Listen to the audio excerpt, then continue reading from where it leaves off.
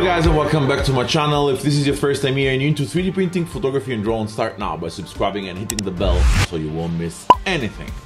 We're talking about something really exciting today. We're not reviewing filament, we're not reviewing a printer, we're reviewing a 3D scanner, which is that upside down? No, that's okay. The back is upside down. So we're reviewing a 3D scanner, which is something that every 3D maker should have. It was impossible up to a couple of months ago. They were so expensive. They were over 2,000 euros minimum.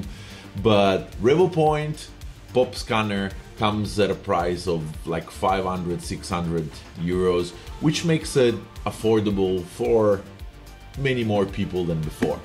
So RevoPoint reached out to me and they were so kind to send me a unit to review, and I was really excited to do that because for the first time I actually have a working 3D scanner and I managed to make great prints out of it.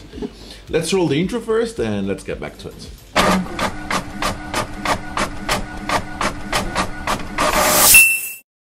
Before getting into the review, I would like to tell you about a collaboration I have ongoing with this really good friend of mine. His name is Giuseppe. He runs an Instagram page. It's called 3D Print All.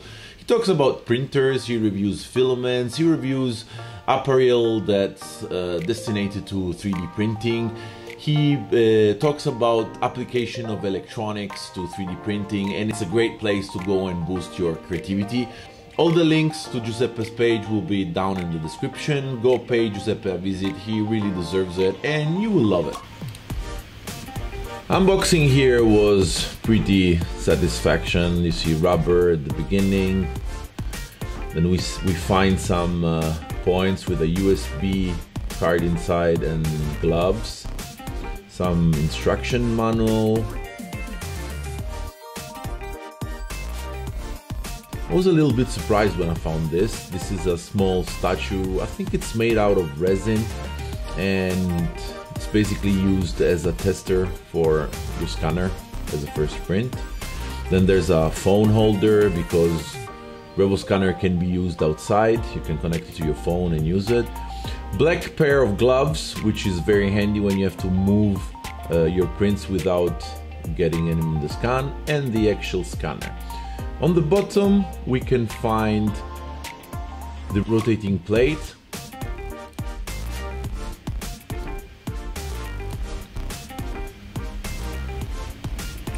Rotating plate that comes with an electricity plug, so that makes it easy. You don't have to change batteries and stuff like that.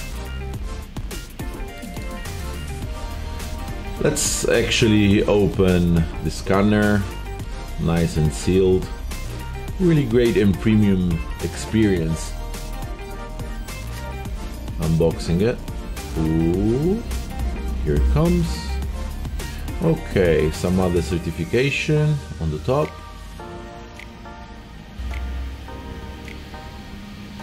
I can see very cute tripod. And here is a scanner. Let's see how it looks like. Ooh, that's pretty.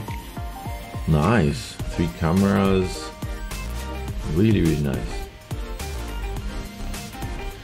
and USB-C cables.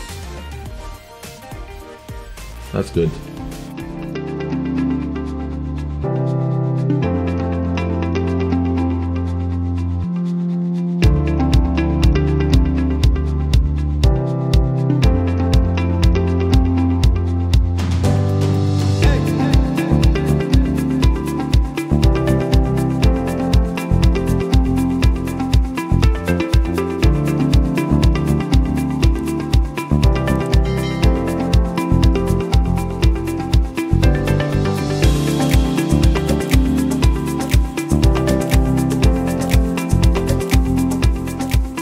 Here's my RevoPoint. As you can see, I've printed out this in TPU. This is a great model from Giuseppe from 3D Print All. It will be linked down in the description. I printed it out in TPU, which makes a really nice bumper for your scanner. Anyway, let's get back to the scanner. How does it work? It works with the software called HandyScan. I'm using it on a Mac, so the hard part was to give it Wi-Fi. I had to hook it up to a PC, give the Wi-Fi of my house, and then from every Mac in the house you could see the scanner and actually use it. Basically works the same way if you're using an Android phone and you go outside and you want to, you know, scan something on the outdoor. How is the software? The software is pretty basic. As you can see, it has your tracking camera in the center. On the left you see your exposure and what's actually picking up the camera, and on the bottom left, that's what's most important of the scanner. That's the sensor that decides what points should be made on the scanning part. So that's something that needs to be adjusted. You can set it manually, and there are some various options you can play with. So basically software does its work. You don't need a very powerful computer. I used it on my Teclast, which is a very old PC, very low quality PC, and it actually worked as well. I'm using it right now on the Mac, found it more comfortable. I can also, you know, acquire all the videos that I'm showing you here. And so basic software, not many information needed, so pretty straightforward for somebody who's the first time user. I started playing around, and of course I wanted to test this. This is a resin statue. I wanted to see what level of details we could accomplish, and I wanted to print this out. So as you can see, I scanned it, I transformed it in an STL. I had some problem on the base, so on the slicer program on Cura, I had to send it like a little bit further down on the Z so that the base was cut out perfectly, and the result is pretty impressive. This is printed in very low quality, very fast, 5% infill with my Anet ET5X, and even though result is above expectations. So how does it work? Basically, the scanner is standing there on the tripod, and you put your object on this rotating plate, which is basically has lots of, like, you know, waypoints that help the scanner scanning the object. You also get this black you know, cloth that you can put in the back so it doesn't pick up anything else from the environment, and you basically do this. If you're okay with your scanning on the horizontal, you can pose your scanner, move it to a different orientation, and the scanner will straight away pick it up and continue scanning. So pretty basic usage and pretty easy. Of course, the more points you acquire, the more detail your scan will be. RevoPoint says that you can get up to 0.3 millimeters detail. I don't know, I mean, I'm a bit skeptic about that, but anyway, it's for what's on the market for that price. That's a no-brainer not to get this, so I'm really impressed on what it does. Of course, it's not all, you know, in Italian you say roses and flowers, but this scanner comes with I would say one main problem, one main issue. One of the main reasons why I wanted a 3D scanner was to scan my face, okay? So what's wrong with my face? I have beard. And what color is my beard? My beard is black. And if you remember what I told you on the unboxing, in the box you find black gloves. That means that the scanner doesn't ever pick black.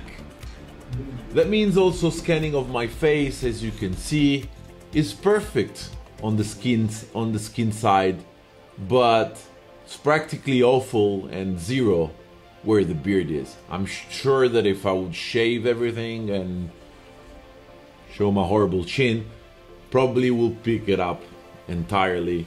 But this is a main, you know, bummer of this scanner. So if you get it, you need to know that it will not scan black objects by any chance. So as I mentioned, it's a portable scanner. That means you can hook it up to an Android phone, go outside and scan whatever. I'm gonna bring it to Greece. I'm leaving next week.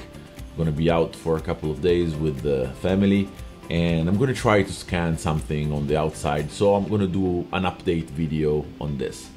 In the meantime, here at home, I scanned really fun stuff. I had printed out this model of Homer Simpson on a donut, which was pretty full of details, and as you can see, it picked it up really nice. It picked up a lot of details, and of course it's white, and white is the perfect surface if you want to scan something with a high detail. Even though I managed to scan, and I'm actually printing it here on my Sidewinder X1, something that I bought on one of my last trip with my wife, which is this. This is a very heavy statue of a Buddha and lots of details, and you judge how I picked it up and it's scanned, and I will show you how it's printed out.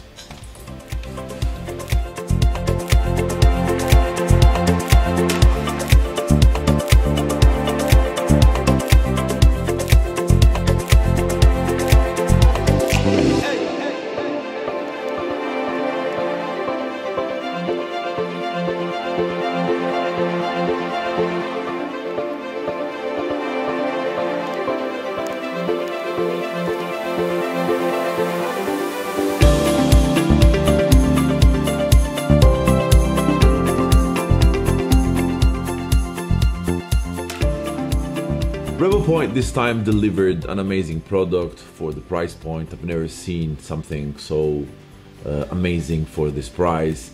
I have never tested their 2,000 or 3,000 euros scanner. Probably they're better, but for 500-600 euros, this is a great product, and I would definitely suggest it, especially if you're in the 3D printing world and it's aimed. That's my GoPro switching off. And especially if you're aimed to print what you actually scan, it can be useful on, you know, printing spares. I'm actually working on this. This is a model I found on Thingiverse, but I wanted to see how detailed, so that's something I'm working on, trying to tweak it, tweak the light, tweak the contrast so that I have the better details possible. And Pop Scanner is delivering what expected, so I'm very impressed with the scanner, and I will definitely suggest it. If you want to buy a RevoScan, you will find all the links down in the description, and believe me guys, it's something that you want to test, you want to try, and probably you will start using a lot, because once you understand the capabilities and the fact that it's portable, can be really nice. As mentioned, I'm leaving on a trip for a couple of days with the family. I'll be out, so I'll be seeing lots of, you know, statues and stuff like that. So I'm gonna do an update on how the mobile app actually works, and I wanna, you know, talk about that explicitly. That was all for today, guys. I really hope you enjoyed this video. Smash the like button if you did like the video, subscribe if you're not yet subscribed, and I'll see you when I'm back from my holidays, which will be next week. Ciao!